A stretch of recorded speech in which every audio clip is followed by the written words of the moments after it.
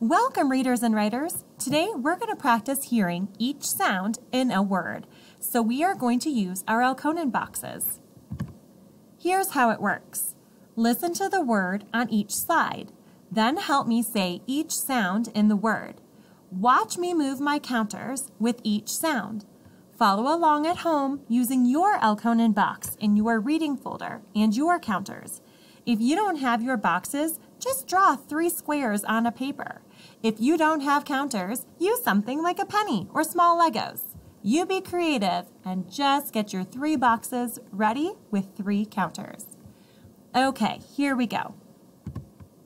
The first word is sun.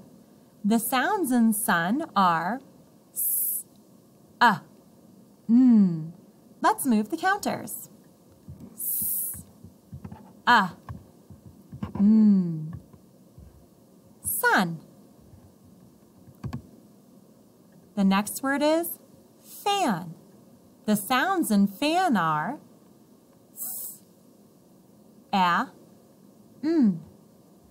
Let's move the counters. F, n. Fan. B.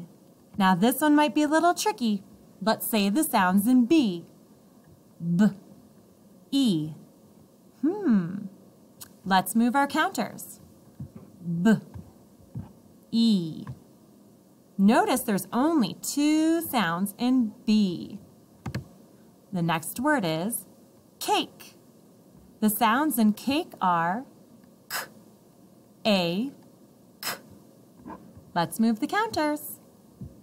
K, a, k. Cake. The next word is cheese.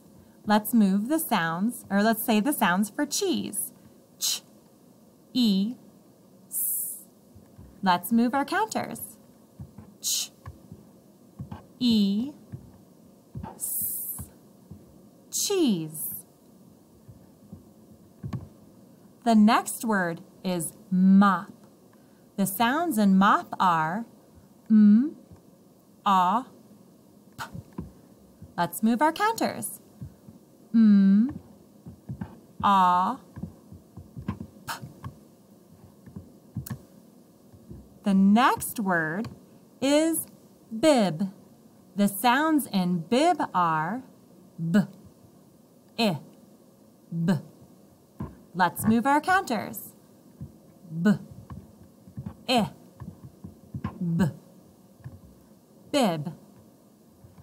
And the last word, hen.